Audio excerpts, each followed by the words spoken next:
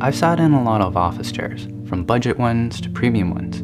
Some of them I've used personally at home, and others I've used at work or at the showrooms.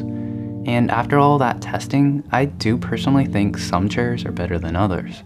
Keeping in mind I'm on the smaller side at 5'7" at 140 pounds, and I use my office chairs for both task work on the computer and relaxing to a movie or a game. I also like to cross my legs once in a while. I'll slouch and shift in chairs over a long day, and generally don't use armrest, opting to fully tuck in my chair, reaching for my keyboard and mouse. So given all that, what chairs do I prefer? Hi, I'm David, and this is my office chair tier list.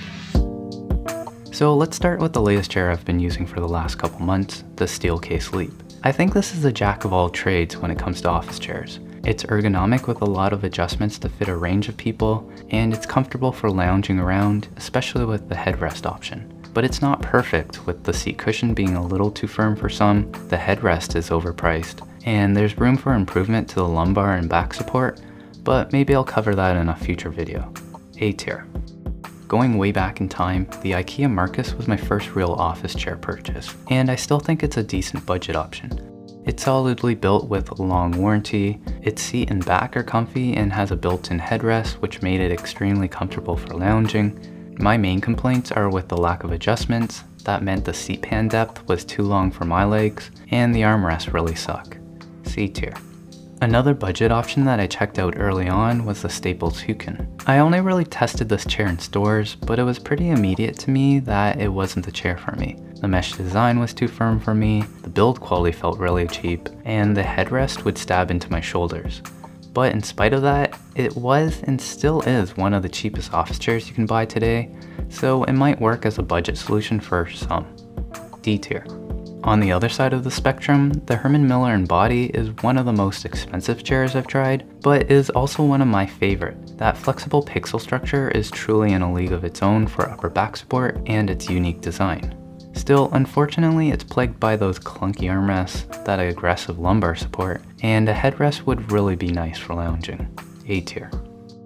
Along the same lines, I'll quickly mention the Logitech version of the Embody. Ignoring the gamer cosmetic upgrades, the new foam padding additions were questionable in my experience. And I think it was a missed opportunity for them to add a headrest here for console gamers. And the price ended up being more expensive than it would have been if I bought the original instead, so in hindsight, I probably should have just gotten that.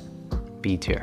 Next up is the autonomous Kinn chair. They had sent this to me to test a couple years ago when it first came out, and initially I was excited to try it since it looked like a budget version of the Embody, but I quickly realized it wasn't the chair for me. Between the uncomfortably firm and bumpy seat, lack of any real lumbar support, and how expensive it's gotten with the rebrand, it really isn't for me. E tier. I guess while we're down here, I'll just stick gaming racing chairs here too in E tier. To be honest, most of my experience with racing chairs was sitting on them while in stores, but every time I do, I'm immediately reminded why I don't like them. I'm sure some might be better than others, but it's really hard to filter through the marketing fluff. I will mention the Secretlab Titan, which I did find surprisingly comfortable for lounging, but I don't have any long-term impressions on it, and it still lacks a lot of what I look for in an office chair for task work. D tier. Pre-pandemic, IKEA chairs were my usual go-to for budget chairs.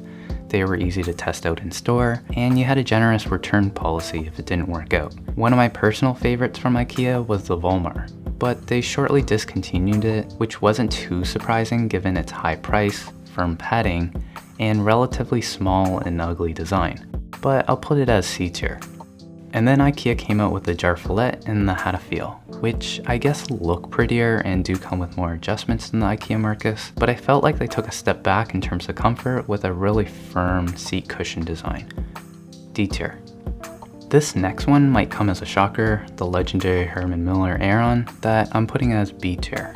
I think this chair is really comfortable for task work on the computer, and in my opinion, it's the best looking chair with its iconic industrial design. But it was never the chair I wanted to use in my home setup, as it forces me to sit a certain way and is uncomfortable for leg crossing or to slouch and relax in. There's also the Herman Mirra 2, which I personally think more people should take a look at if you're considering an Aeron. It might feel cheap with plastic parts and doesn't look as pretty as an Aeron, but when fully loaded, which does add up in price, it's highly adjustable to fit a range of people, and I think I even prefer it to an Aeron for comfort. B tier. The HAG Capisco is an odd one on this list with unique ways to sit on it. I still do use this chair once in a while, since it provides more freedom of motion, especially if I'm doing something more creative, like arts or craft. But it's not the most comfortable, nor is it supposed to be for lounging around, so I guess it's C tier for me. The Steelcase Jester has a lot of similarities to the Leap chair that I'm currently using, but it looks a lot more modern, has a more functional headrest, and the armrests are the best I've tried. I don't have long-term experience with the Jester, but in my limited testing found it comparable to the Leap, but I might want to revisit testing that in the future. Regardless, I'd also consider it A tier. The Mirra is another great chair from Steelcase. It doesn't have as many adjustments or frills as the Jester or the Leap, but it's cheaper and is just as comfortable. Probably one of my favorite cheaper premium chairs that I've tried. B tier.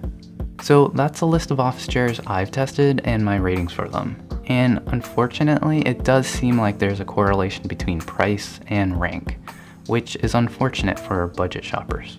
And maybe you're wondering why I didn't give any chair the top S tier rank. And that's because as good as some of these chairs are, even my favorites still have real downsides that I wouldn't want someone to overlook.